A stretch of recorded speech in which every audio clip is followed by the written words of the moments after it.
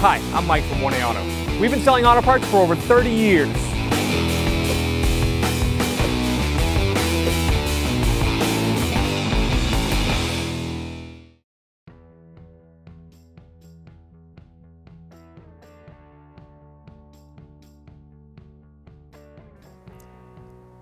Today we're going to be doing an oil change on our 07 Mazda 6 with a 2.3 liter. We start by opening the hood. You'll find the hood release inside on the driver's knee kick panel, and you're going to pull on that lever.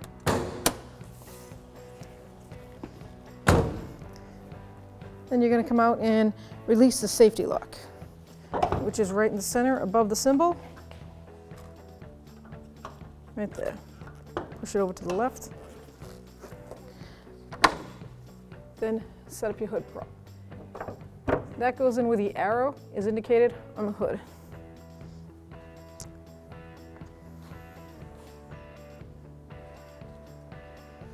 To start the oil change, I like to remove the oil cap. This reminds me that after I've done draining, I need to add oil. In this particular car, it takes 5 W20, and it takes 4.5 quarts. So I have a 2-post lift I'm going to raise the vehicle up with. If you're doing the oil change at home, use a floor jack and jack stands and put them in the proper place to support you.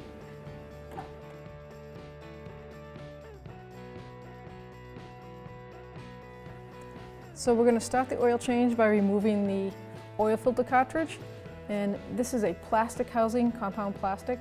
You need specialty wrenches. I use a universal, but I use it with a little delicacy. You don't want to crack the plastic. So make sure you have a catch basin directly underneath it. And you're gonna just counterclockwise that out.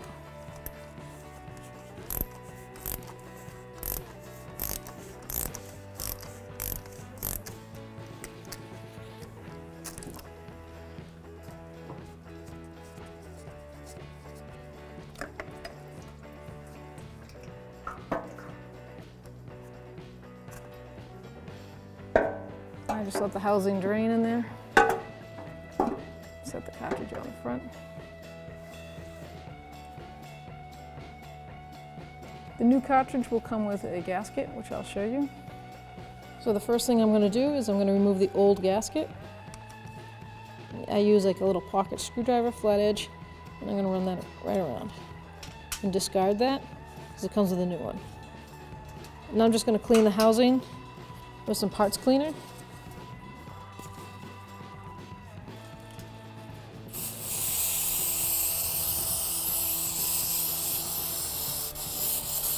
You know, all the debris that came off of that.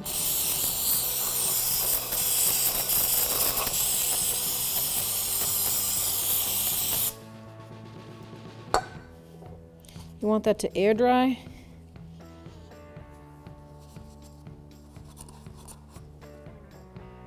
So now we're going to reapply our new gasket that comes with it.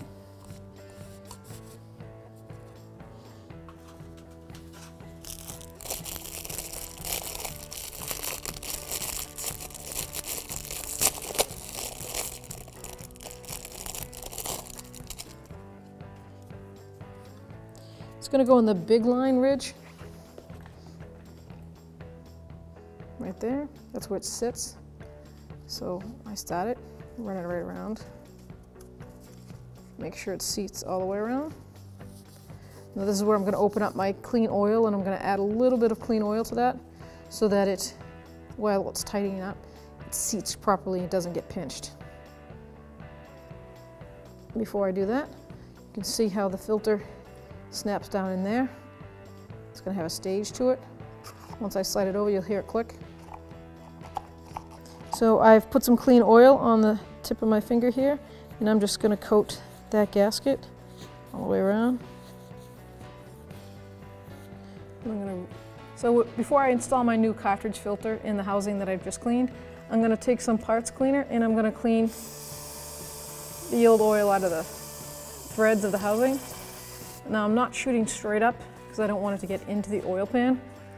I just want the old oil off the threads. And then you can use a rag to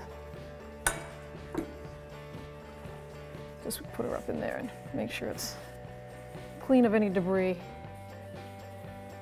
So to tighten up this plastic housing, I have an adjustable oil filter wrench, and it has a rubber coating on it, on the threads.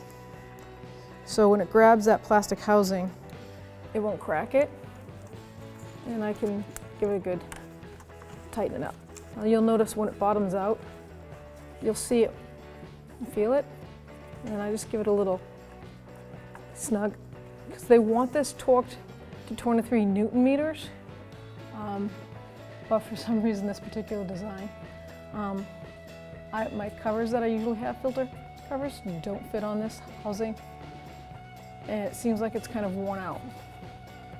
If it was in a newer vehicle, a newer Mazda, the oil filter cover I have probably would fit the filter wrench, but I cannot grab it. So it also seems like this car could use a new oil filter housing cover, which you can buy at 1aauto.com.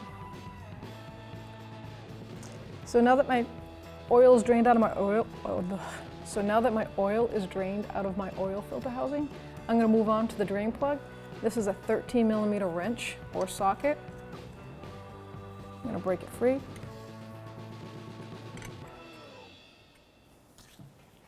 And then I can drain it into my catch pan.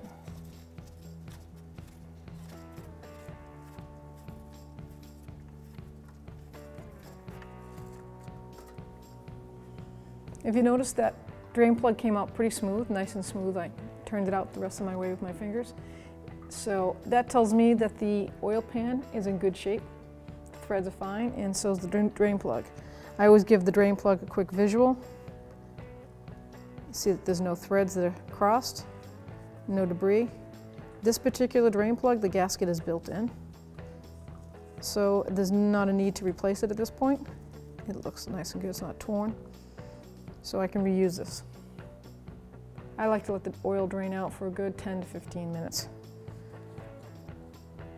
So now that I've let all the oil drain out, it's down to a minimal drip, I'm going to reinstall my drain plug. Snug it up by hand. And once again, this is a 13mm wrench.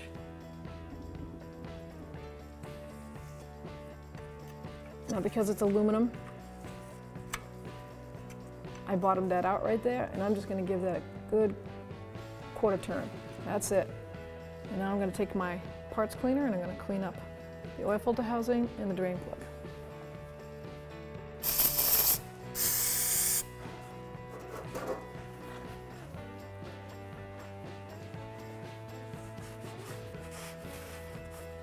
By cleaning this, you also assure yourself that you're not going to have any drips on the driveway,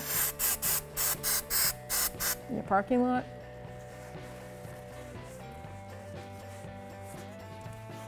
That way you don't panic either. If you see something on the ground, you don't think, oh, do I have an oil leak? Did I not tighten something? Now you know you have a visual that's clean, and that is clean. It's time to lower it, add the oil.